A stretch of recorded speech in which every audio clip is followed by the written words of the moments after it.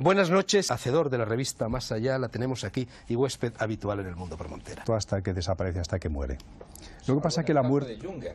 Lo que pasa es que la muerte en realidad no es un fin, sino un tránsito. Es al mismo tiempo un final de un ciclo, un final de una parte de un ciclo y el comienzo de otra. Y en este sentido la Tierra, el planeta Tierra, no puede... La revista cultural más interesante de España en estos momentos.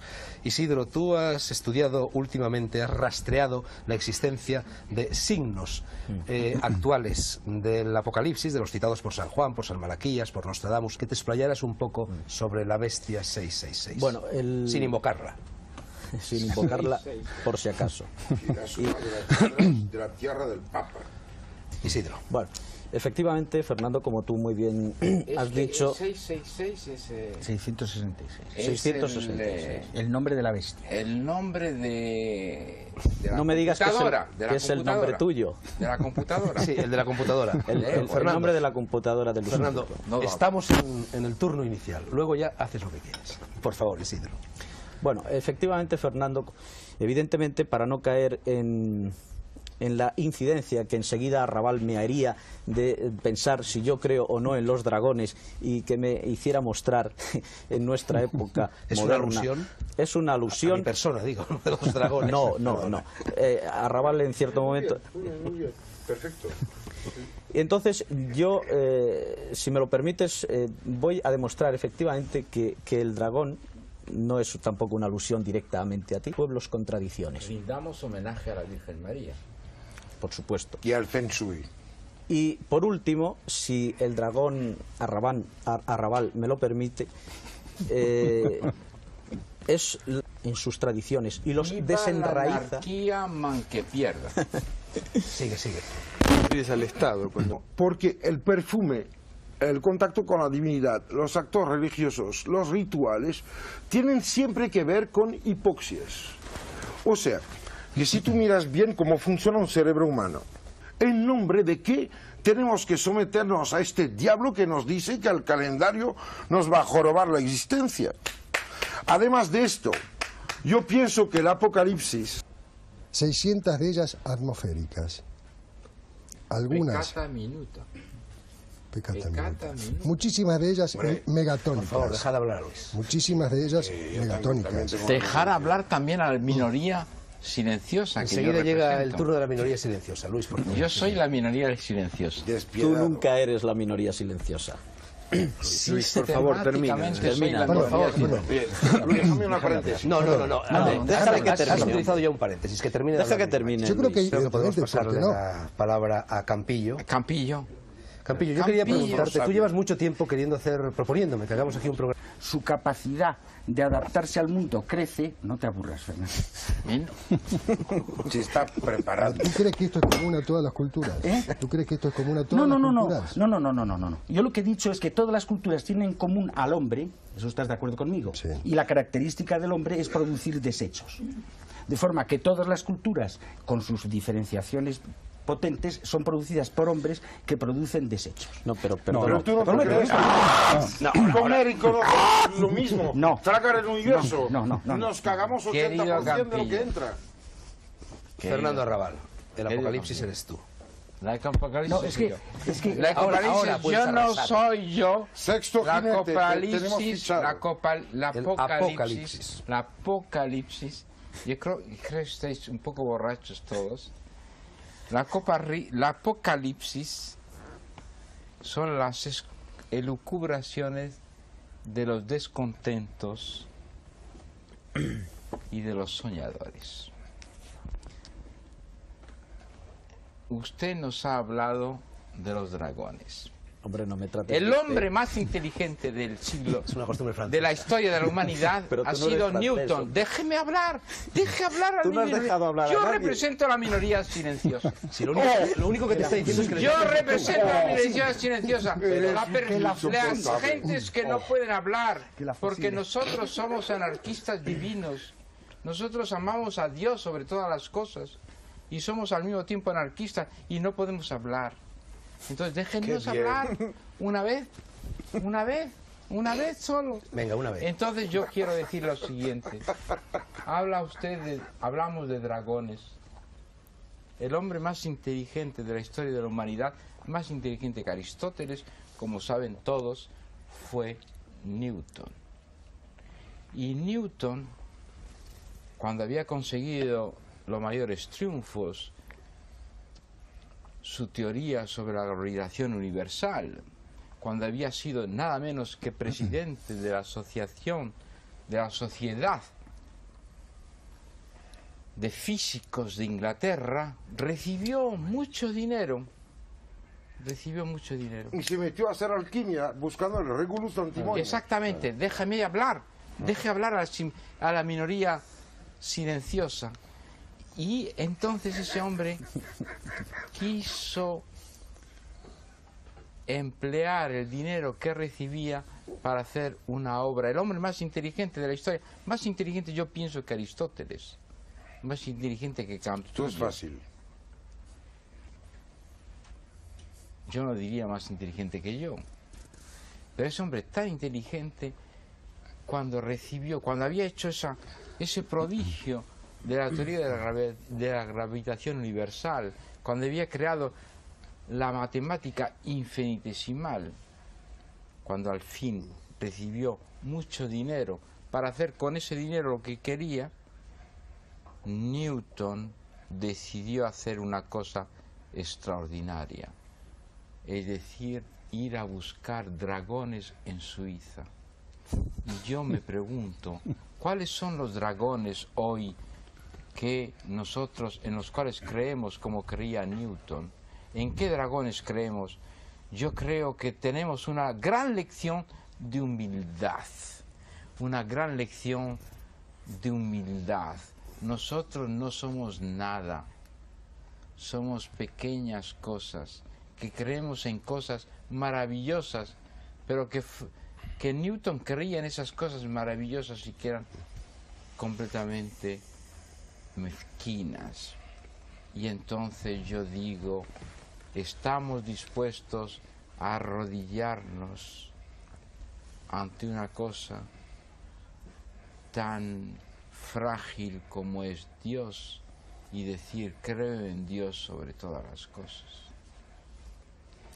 ¿Puedo? Sí, puedes. Mira, el problema del hombre es que aplica su conciencia al universo y que a cada vez que pone su conciencia sobre algo, cambia la cosa que observa. Querido amigo, los problemas cuánticos nos lo demuestran. Las experiencias que no se pueden reproducir. El problema mayor de la ciencia actual, que es que los fenómenos no reproducibles sistemáticamente son los únicos que son interesantes. Querido amigo, nos están escuchando. Pero por esto nos tenemos que miles hostiar. de espectadores. ¿Cómo y centenares saben de miles? Centenares de millones. Millones de espectadores. Preocupados porque el nivel de los mares está subiendo. Nosotros estamos hablando de lo inefable. Estamos hablando de algo que no tiene naturaleza hoy. No estoy de acuerdo Estamos hablando contigo, de hombre. lo espiritual. No estoy de acuerdo. Somos anarquistas divinos. Muy bien. Pero somos mira, anarquistas divinos. Mira, y nosotros Fernando, creemos en metidos Dios. en la máquina la del muerte. sistema. Creemos de gente en que Dios conozco. sobre todas las cosas. por favor, por este el orden. mundo y el universo deja de existir cada vez que se muere alguien. ¿Qué respuesta La damos a los apocalipsis acontecimientos? Es una vida íntima, ¿Qué propia, respuesta individual. damos al acontecimiento que se nos vienen bueno, encima? Fernando, mira, yo Los Isidro, para esta mecanismos responsabilidad del nuestra. Estado totalitario Mira, que Fernando. estamos conviviendo actualmente son los mecanismos de esa apocalipsis de que nos habla. Nosotros queremos un apocalipsis de amor. Sí, pero tú Yo eres un creo en un apocalíptico. Dios de amor. Reintegración de las Creemos almas en la genialidad silenciosa. Creemos Pues no. en la genialidad de Dios. Yo quiero la Somos felicidad de mi conserje. Bueno, vamos los a que cortar. nos escuchan creen en cortaremos Dios. algo. Andrés Malví, Fernando Arrabal y vamos a pasar la palabra a Isidro Fernando. Palacios, luego a Luis Márquez Pero y luego deja a Mario hablar Sá. a la minoría silenciosa. Esta minoría habla como una gran Vamos a mayoría. hacer una petición Tú para has que solo la invocado La el- minoría silenciosa Bueno, deja Isidro, hablar Mira, Fernando, Lo tú vamos a has, sortear. tú has invocado el nombre de Dios y deberías de saber que Dios transita en el silencio. Entonces, deja un poco hablar. Pero eso decís los racionalistas. Es que no, yo no soy racionalista. Los anarquistas divinos pensamos que Dios nos ama sobre todas las cosas. El tema... A Dios nos ama sobre todas. Yo soy feo, pero Dios me ama sobre todas las cosas. Te ama porque eres feo, porque si no te podría amar. ¿Por qué dices que eres feo? Este es un programa desordenado. No me gusta que digas que eres Pero feo. mira, André, las tías André, guapas si mi no mujer tienen te hijos. oye, Hombre, y si mis amigas André te y oyen. Fernando, André Malví y Fernando Tengo una amiga Arrabal. que se llama un poquito de Bea. orden y un poquito de cortesía a los demás contertulios. Isidro Palacios, por favor. Bueno, mira, Oye, Fernando, deja hablar a las Ya minorías. te he dejado hablar, ahora le toca a Isidro. Bueno, Pero Fernando, deja hablar a Pues las si es que no terminas nunca, Fernando. Córtale Pero el micro. Fernando Venga, vamos a escuchar un poco a los Sánchez demás. Dragó, Tú que- deja hablar a la minoría selecta. Isidro también es minoría selecta. tú que eres La un... minoría, la Ya minoría. no se te oye, se te han Venga, cortado mira, el micro. Isidro, Nunca hablo. Fernando, déjale Yo hablar, siempre- por favor. Yo dejo hablar a todo el mundo. No, Bueno, Venga. lo sabes muy bien. Bueno, pues, Fernando, tú que No eres... seas tan estrecho como una, Tú que eres un como santo. una muñeca virgen. Te ruego. Tú que eres un santo, yo te pido Yo soy un que me santo, ya lo permitas sé. hablar. Sí, dime. Te pido que me permitas hablar. Bueno, mira, el tema de haber tocado aquí la idea del No me dragón. gusta la palabra tocar. Fernando, no dejes de decir ni dos palabras sin intervenir. Pero te si es ruego. te ruego una Amistosamente cosa, que le yo dejes soy hablar a representante de Dios. Todos somos Y de la Virgen representantes María. de Dios, hombre. vamos a poner Y de los apóstoles judíos. Dado que eres el representante de Dios, ¿permites que hable Isidro Palacios, por favor? Sí, yo lo permito, Isidro. pero que no me ataque Bueno, en mis cosas más. Isidro, no hables de Fernando, habla No en hablo de general. Fernando. Vale.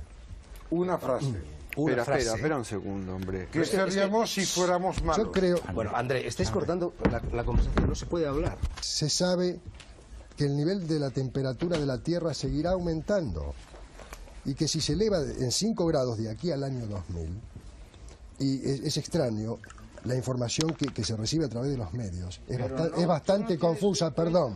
Pero déjame que diga una Perdón. cosa. Terminen, Fernando, por favor. Pero si es Te lo que, suplico. no tiene en cuenta los fenómenos espirituales. Sí, sí los tiene El en cuenta. amor a Yo creo Dios. que los Vendrán después los Viene fenómenos después, espirituales. Fernando. Termina, Luis. Pero yo creo que los valores espirituales es asumir aquello que hemos hecho y ver la forma de rectificar si estamos a tiempo de hacerlo. Pero querido amigo, pero es Yo usted no un veo materialista, No, es no, usted no, un no, materialista yo no soy vergonzoso. materialista. No soy ni El materialista ni soy yo. vergonzoso. No me quites el puesto. El materialista vergonzoso soy yo.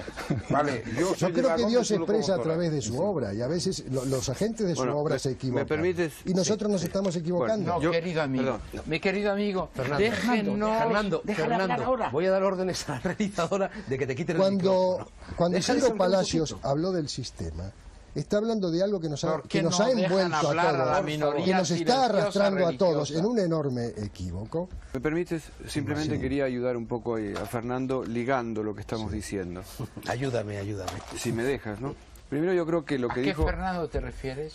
A Fernando Sánchez Drago. Lo que dijo Malví es evidentemente cierto, que todos somos responsables de existir el apocalipsis, todos somos responsables de ello. Cualquier vida, cualquier especie que se pierda, y esta es una cosa que escribió Levi-Strauss en Los Tristes Trópicos, es apocalíptica. Pero aquí nosotros nos hemos reunido para hablar del apocalipsis y empezamos a hablar de San Juan, así que me gustaría no. situar... Déjame, Fernando. Pero estamos I hablando beg you, del déjame- mileniarismo.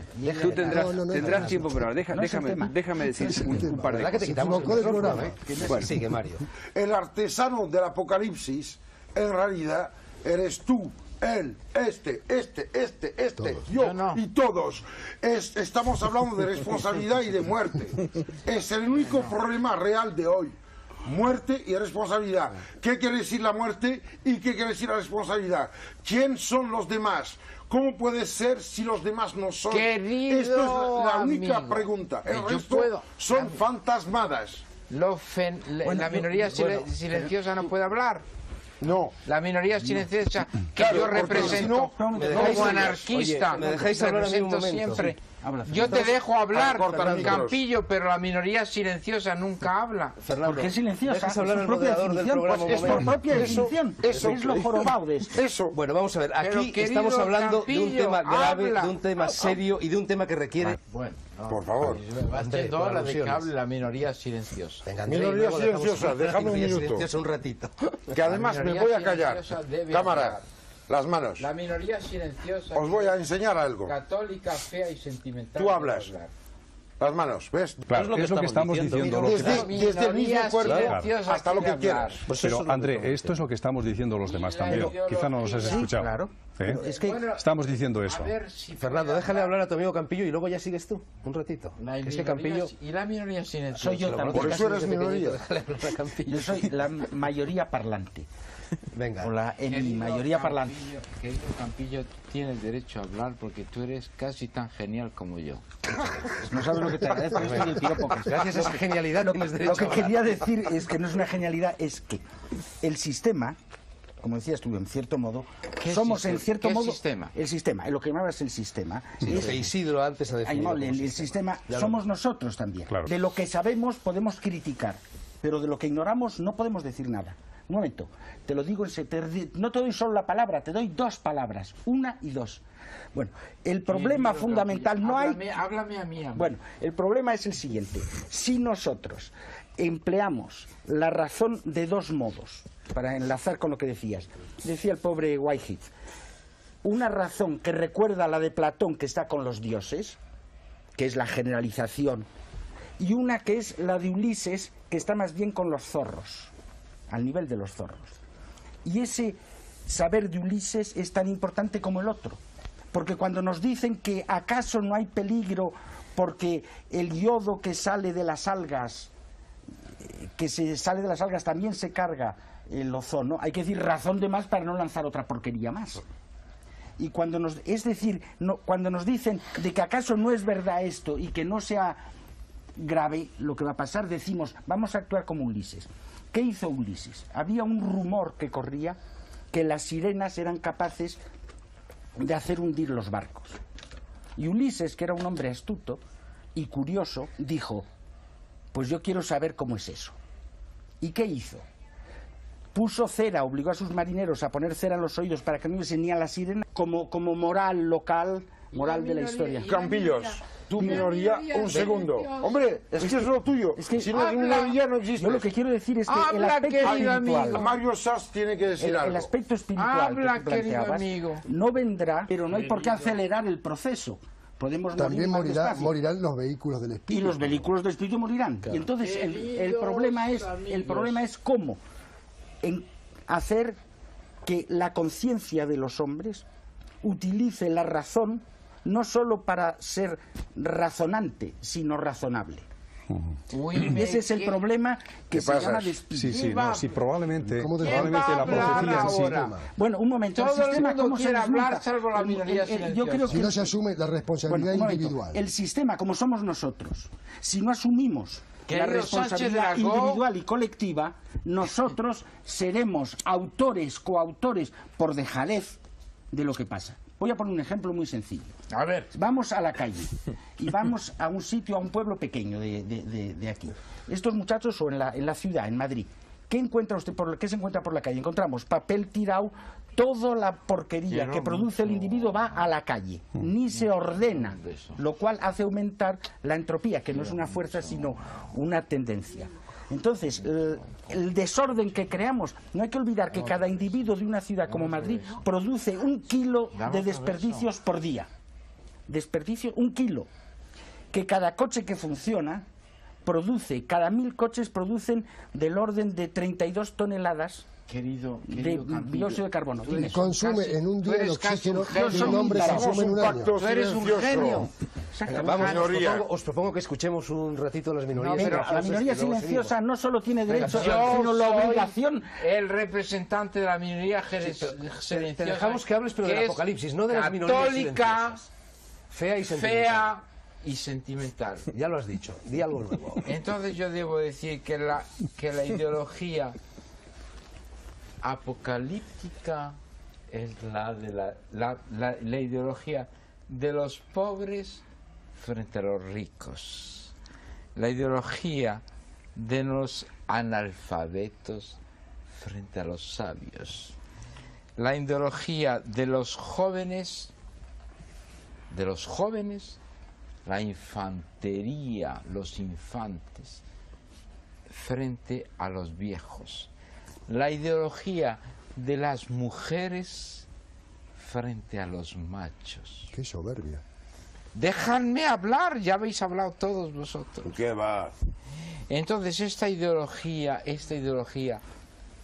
maravillosa ideología apocalíptica, esa maravillosa ideología que no tiene nada que ver con esa...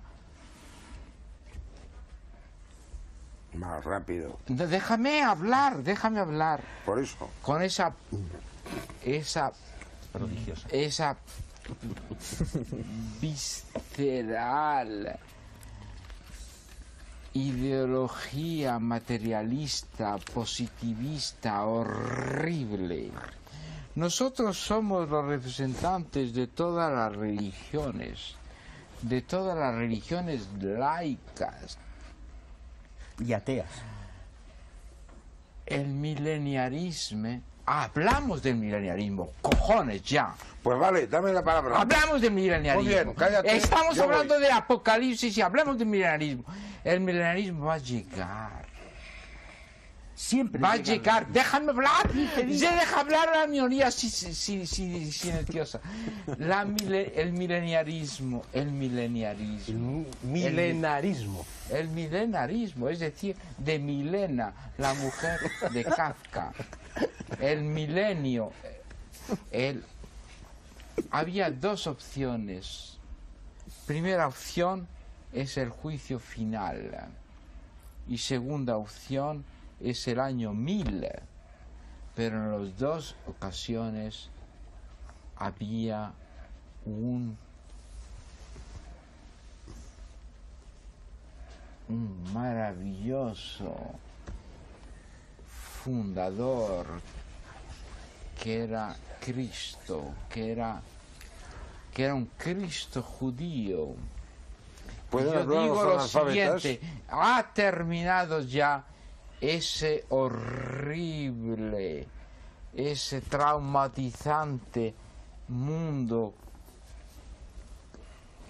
horrible, verdaderamente horrible. cortamos. Déjame hablar de eso. No, ese mira, horrible no estamos mundo, para guruismos. ese horrible mundo positivista. Ahora vamos a llegar a un mundo espiritualista en el cual vamos a saber, nosotros los pobres, nosotros los humillados, nosotros los que no estamos con el poder, nosotros vamos a decir al poder, a los poderes, a los excesivos poderes, nosotros somos el camino, la verdad y la vida. Mario Satz. Yo le quiero dar la palabra. Déjame darle la palabra. Pues dale la palabra. Mira, yo llegué en avión. Llevo suelas de goma. Calcetines de plástico. Estoy hoy, mes de octubre 89. Lo siento. Me voy a oponer con toda mi fuerza a los guruismos. A ver, explícame. Sí, porque es que si se te deja, vas a montar una secta. Y si tienes éxito, como todos los seres éxitos que llegan de tener marketing, va a fundamentar Pero una todos religión. los españoles están a favor de mí, querido amigo. Sí, pero yo soy extranjero. Yo soy español vocacional. Al contrario de tú. Yo no decidí uno que padece. Pero yo soy de Marruecos. Y yo nací en Orán, Cuidado con la en mesa. África. Es De decir, padre húngaro y madre inglesa. Yo escogí de ser español. André Pero Balbí. esto es otra Yo historia. creo que No te ustedes veo, dos Mario, son a la pasar la mayoría. pelota a Mario Satz. Mario Déjale- Satz déjale tiene hablar, que por decir favor. algo importante. Estamos a mitad de camino entre dos fechas ¿Quieres brutales sentarte aquí? de una tradición inmensa Fernando, que Fernando, te marca vas a cargar Europa. la mesa, por favor. ¿Qué Cuidado es? que te vas a hacer daño. De acuerdo, ¿eh? No se sabe. Fernando, si Campillo deja de sujetar la mesa, te pegas una bofetada. Mario Satz, la corta minoría. micros. Déjame hablar. Por No, favor. no te dejaré. La minoría Para darte silenciosa. razones, no te dejaré hablar. Mario La Satz. minoría silenciosa no se deja hablar, porque la minoría Claro. silenciosa es católica, fea y sentimental. Y sobre todo, es judía. callada. Qué pena que no Fernando, callada. Fernando, No permite se que te deja diga hablar. amistosamente que hoy te estás repitiendo En y no se te España, entiende nada. en la Así que España deja hablar a no- Mario Satz. A ver, Venga, vayamos Mario, pero no te a hablar. sientes en la mesa, que la tiene que sujetar Campillo si no se vence. Mario, por favor. Mario, Yo creo que el Venga, próximo Fernando, vete al programa sitio ya. realmente Te tendremos ruego- que ir a una hora de teatro, ¿no? Mario, te ruego una cosa. Tú, que eres de nosotros todos, el que mejor sabe de las fuentes y las raíces de lo que ha permitido nacer a civilizaciones judeocristianas y todo lo que va después. ¡Viva el judeocristianismo! ¿Cierto o no cierto? De que en cada ciclo circádico, un día, cada año, cada ciclo planetario, hay un reflejo de este equilibrio entre la clemencia y el juicio, la ley y el deber. De Keter hacia Malkut en los árboles sefirióticos existe una lección que tú conoces y que sería realmente fundamental ahora, para todos. Déjame que me gusta. Mario, por favor, ibas a decir algo, ¿no? Supongo que habrás perdido el hilo como todo el mundo aquí. No, lo que me gustaría ya he dicho yo que el apocalipsis era Arrabal. Me gustaría aprovechar que se ha ido ahora. Tendría sentido la profecía en sí. Es decir, puede haber un apocalipsis, pero puede no haber un apocalipsis. Tiene el valor de la advertencia. Exactamente, es una advertencia. Fernando, yo preparé 2 citas, me gustaría decir aquí. Una de ellas que leí justamente en el libro este de Eco, que estoy leyendo, El péndulo de Foucault, que me pareció brillante. Es de Stanislaw Lem. Isidro, Isidro había pedido la palabra, por favor, y luego Campillo. No estoy de acuerdo. Qué mala suerte tengo. No estoy de acuerdo en absoluto con lo que dices. No estoy de acuerdo en absoluto con lo que dices.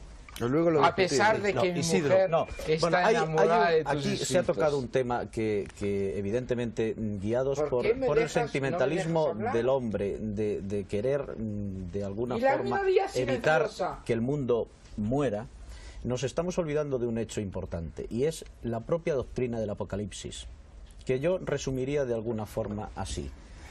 De la misma manera que el hombre muere, y eso es incuestionable, es decir, incluso eso lo tenemos asumido yo no todos, moriré, querido amigo. Tú morirás también.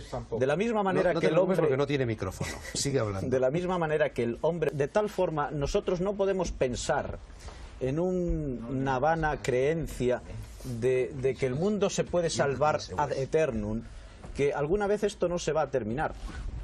Evidentemente el mundo se puede terminar. No se puede confundir el hecho de que el mundo se termine mediante una degradación, o el mundo se termine como terminaba el hombre del paraíso, con un sueño. Tú eres demasiado racionalista, querido amigo.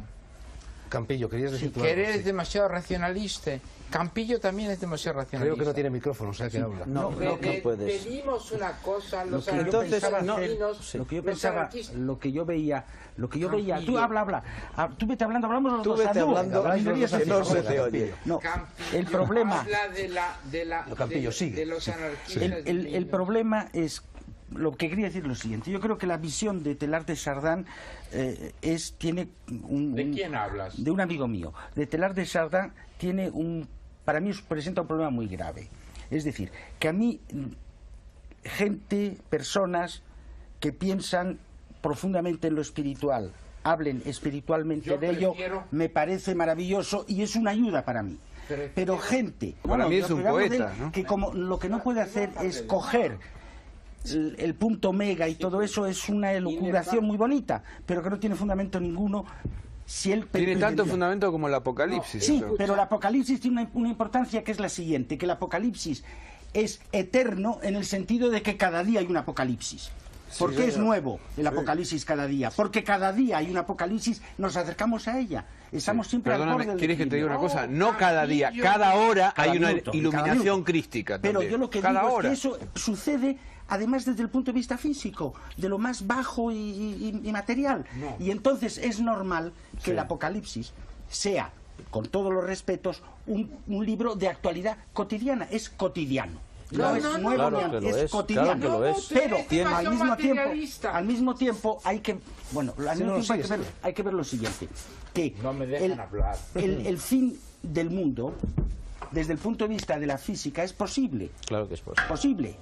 Es probable incluso, pero al mismo tiempo hay posibilidades de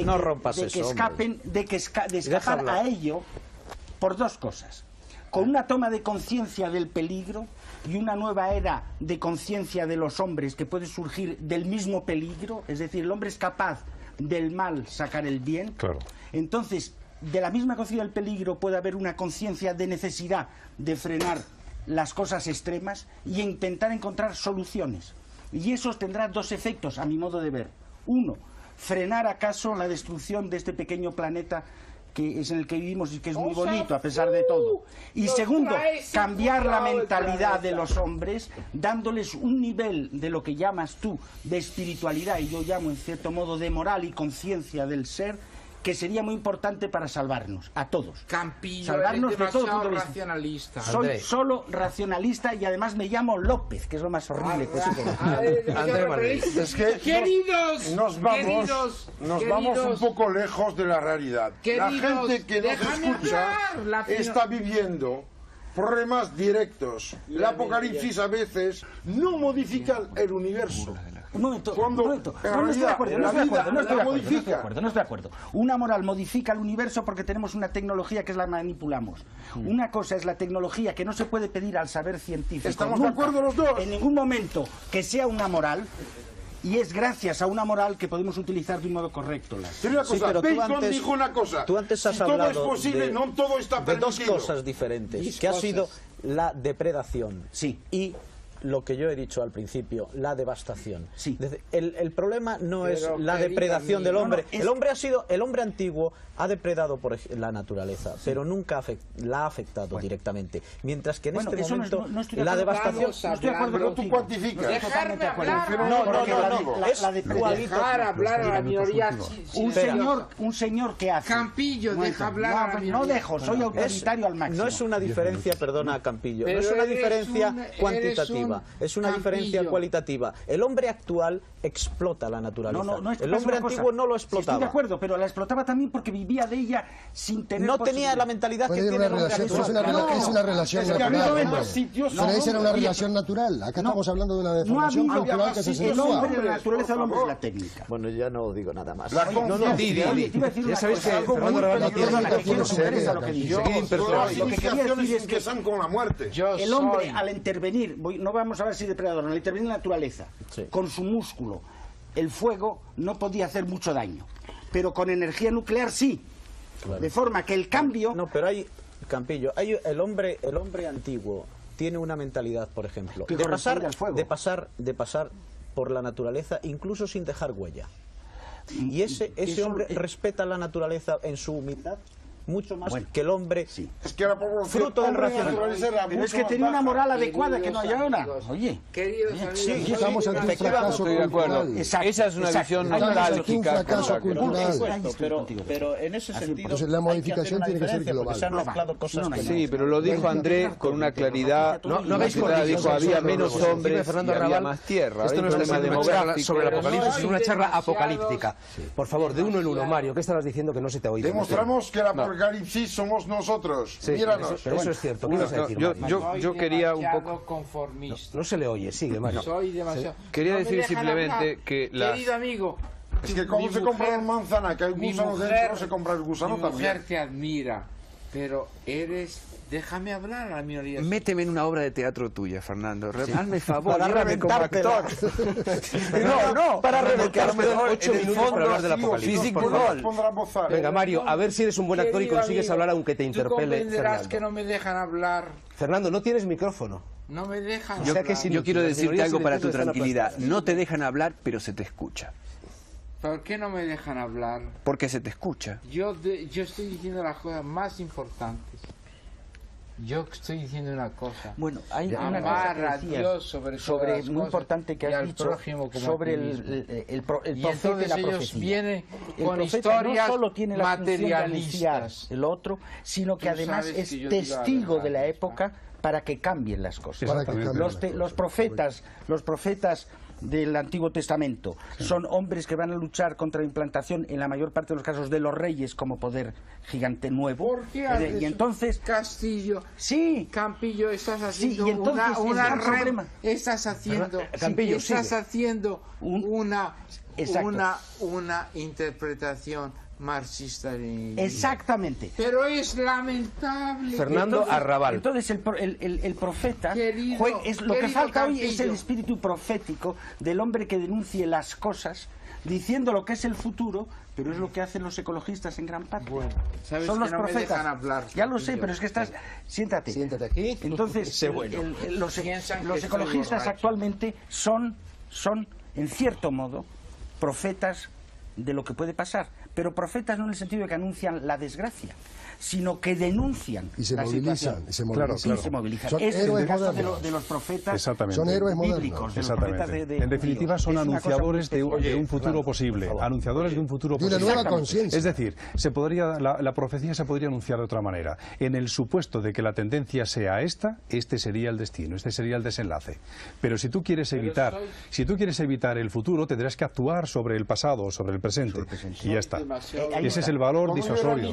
Es decir, una razón razonable. Exactamente. Y no razonante. Campillo puede hablar. Sí, yo creo que estamos... Lo que pasa que soy demasiado por favor. En todo este proceso apocalíptico, y que antes Isidro al principio ha hecho una denuncia perfecta de lo que puede ser la bestia, es decir, encarnada en el sistema. El sistema tiene múltiples formas de actuación, y una de ellas precisamente, o un conjunto de todas ellas, trata o procura precisamente el que no seamos conscientes de lo que está ocurriendo. Actúa como una especie de tela que vela la realidad. Y esta noche, que estamos hablando del Apocalipsis, ha resultado una tertulia un tanto apocalíptica, y no ha faltado la bestia encarnada en Fernando, evidentemente, porque él ha actuado como una especie de pantalla que ha querido impedir que hubiese claridad en la exposición y en la comprensión de todo ello. De manera que, Fernando, creo que no ha pasado nada que no tuviera que ocurrir. Está todo dentro de sus cánones.